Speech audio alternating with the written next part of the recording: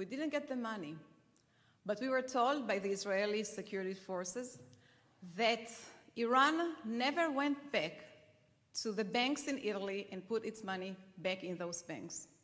We were asked if we can do the same thing in other countries, and we did. We went to Germany and domesticated our judgment, and Iran shifted the money away from the German banks. We went to France and domesticated our judgment, and Iran pulled its money away from the French banks. Recently, we hear in the news that Iran is pulling its money away from the European banks and sending it back home or to bank account in Asia. And there is no much Iran can do with the money back home. They need the hard currency. They need the dollar, they need the euro. They need to issue letters of credit. They need to trade with Western European countries. They need to fund the terror organization in the Palestinian Authority, which use only 3 currencies, the shekel, the dollar, and the euro. By obstructing Iran from using the hard currency, we're obstructing them from funding terrorism, because if you stop the flow of the money, you can stop the flow of the terrorism. Just half a year ago, we won a great victory in the court in San Juan, Puerto Rico. The case was filed on behalf of a major terror attack that happened in Israel in 1972 in Lod Airport. Back then called Lod Airport, today is called Ben Gurion Airport. It was done by a terror cell of the Japanese Red Army. 3 members that wanted to carry attack in the airport in Israel.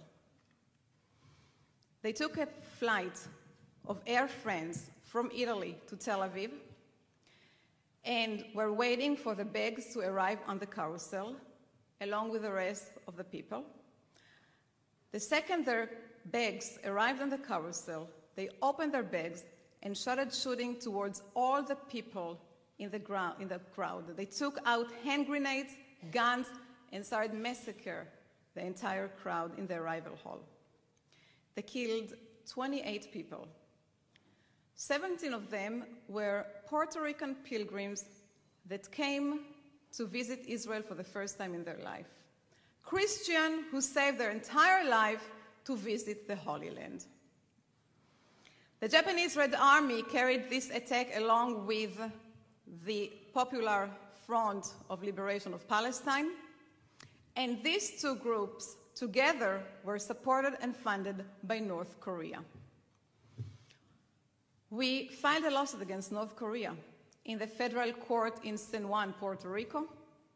We brought terror experts to the court who testified about the support that North Korea gave to these 2 terror organizations, and in June last year, we got a judgment against North Korea for $378 million. What do you do with such a judgment? Well, we know that North Korea might have assets in the United States and around the world, and we are going after these assets. In the end, we believe that we'll get some compensations for these terror victims. In 1997, 12 Iranian Jews who tried to cross the border from Iran to Afghanistan disappeared somewhere along the border. Nobody knew what's happened to them. Their families went to the Iranian government to seek for information, but the Iranian government refused to give them any information. Their families ran their own investigation. They went to every hospital in Iran. They visited every jail in Iran. They went to every police station in Iran asking if anybody knows what's happened to their sons, to their brothers, to their husbands, but nobody gave them any information. After some years, the families gave up. They left Iran. Some of them moved to Israel. One family moved to LA. In 2002, a neighbor of the family that moved to LA came to them and told them the following story. He told them that he was dealing with a major prison of Iran, Evin prison in Tehran, trying to sell them a land. In the course of the business deal, he was invited to take a tour of the jail to learn what the needs of the prison are. He came to the jail, he took the tour, he was accompanied by one of the guards who took him along, and towards the end of the tour, the guard told him that they have to go downstairs 10 floors below ground. They went downstairs, and the neighbor saw a very dark cell. He approached the cell, and he suddenly recognized the son of his neighbors that disappeared some years before. The boy was very excited. He thought that finally somebody came to rescue him. He approached the gate, but the neighbor was very afraid, didn't say a word, and took a step back. In the end of the tour, they went upstairs, 10 floors up, and the neighbor, who couldn't hold himself, very carefully asked the guard who were the prisoners that he saw in the dark cell. And the guard told him that they were Jewish prisoners who tried to escape from Iran. So now we know that these 12 Iranian Jews are still alive, sitting in a jail in Iran, have been tortured, and we wanted to raise public awareness for this case. We wanted to file a lawsuit against the Iranian government, but we couldn't do so because the families were not American citizens at the time. Our only venue was to file a lawsuit against an Iranian official, but in one condition, that we catch him in the United States and serve him with a lawsuit. One day, we hear that Mohammad Khatami, the former president of Iran, is coming to the United States to be a speaker in the UN. After a lot of efforts, we got a hold of his itinerary, and we saw that the next night he is going to be a speaker in a dinner that was held by CARE, Council of American Islamic Relations. We learned that for $400 you can buy a ticket for the dinner, and for additional $400 you can buy a photo opportunity with Khatami. So we hired a process server for Virginia, an ex-policeman, the only one who had the courage to serve Khatami. We gave him the papers of the lawsuit and provided him with $800, $400 for the dinner, $400 for the photo opportunity. He came to the dinner along with his wife. His turn to take the picture with Khatami arrived.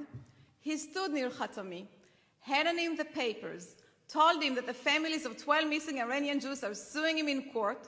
Khatami took the papers, and the photographer took the photo. The process server and his wife did not stay for dinner. Khatami had 20 days to answer the lawsuit. He failed.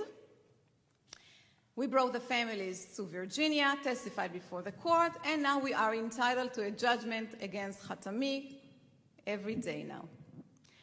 When we get the judgment against Khatami, we know that Khatami has assets in Germany, in France, which we will try to go after them, but this wasn't the reason why we filed the lawsuit. We filed the lawsuit to warn Iranian officials that once they leave Tehran, there will be courts, there will be process servers, there will be lawyers that will try to indict them for their crimes against humanity.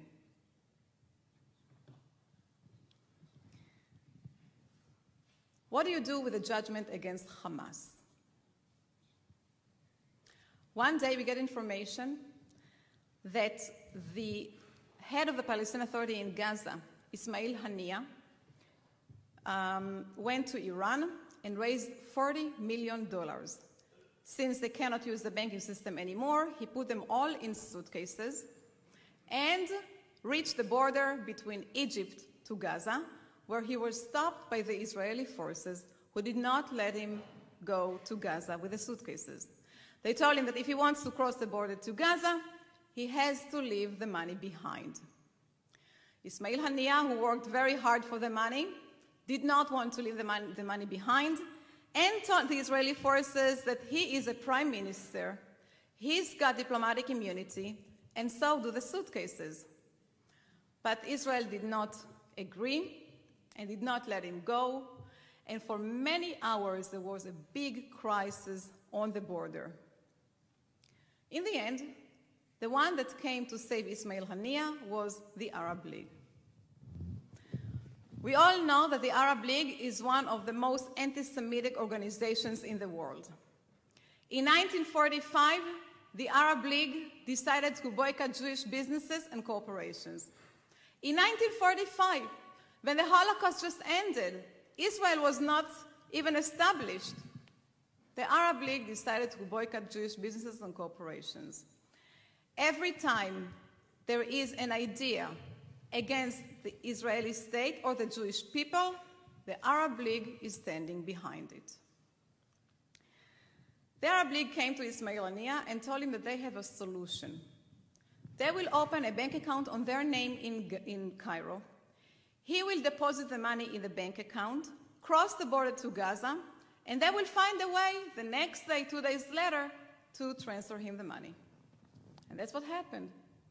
The Arab League opened a bank account in the Bank of Cairo in Cairo. Ismail Haniyeh deposited the money, crossed the border to Gaza, and we got a phone call. We were asked if there is any way we can stop the money from falling to the hands of Ismail Haniyeh. We have a judgment that we won in the American courts against Hamas for more than $100 million. We took this judgment and went to Washington, where the Arab League has an office, and filed a motion for a turnover proceeding, saying that the money in the bank account of the Arab League belongs to Hamas. We have a judgment against Hamas. Turn the money over to us. The Arab League did not ignore this court proceeding. They came to court. They hired a lawyer. They argued that the money does not belong to Hamas, that it still belongs to the countries who donated it, and their proof was that the money did not cross the border to Gaza. We have a former intelligence agent that came and testified exactly what happened, how the Arab League opened the bank account, and how the Ismail Haniyeh himself deposited the money in the bank account, and why the money belongs to Hamas. So we were able to win their motion to dismiss the case. And now the case is going to trial. But in the meantime, the money is frozen. We got a letter that was intercepted by the intelligence services that was written from Amru Musa, the head of the Arab League, to Ismail Haniyeh, saying that, unfortunately, they cannot transfer them the money, that according to their legal advisor in the United States, they are not allowed to transfer the money until the court proceeding is over. We believe that we will win the case.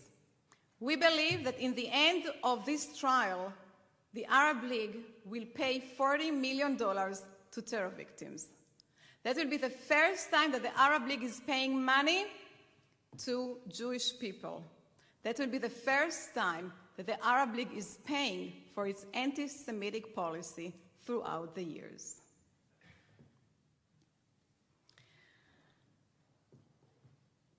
Another threat that Israel is facing is lawfare,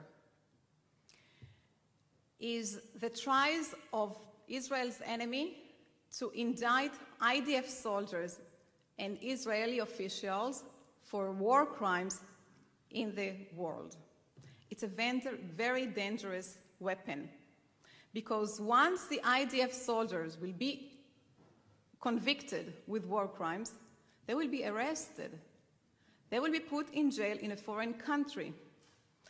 And these arrest warrants stop them from traveling all around the world. We hear about General Doron Almog that went to England, and just when the plane landed, before he got off the plane, he got a message from the Israeli consul telling him about the arrest warrant against him in England. Doron Almog did not step foot in England and took the plane back to Israel.